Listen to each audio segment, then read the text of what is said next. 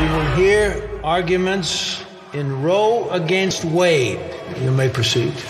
If you really want to know how abortion became legal in our country, I will tell you the true story. Dr. Mildred Jefferson, would you like to head up a Right to Life group that I'm starting? Dr. Bernard Nathanson's clinics are performing 1,000 abortions per week. That's why I'm taking up the fight.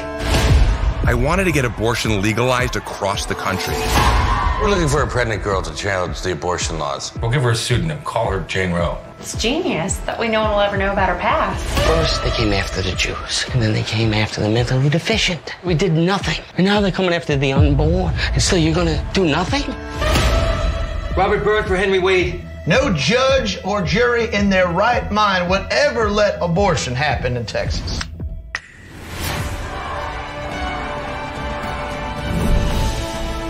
You've been watching too much TV.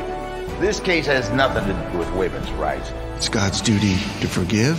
It's ours to rule the law. You're changing your vote because your family found out. Or was it the media?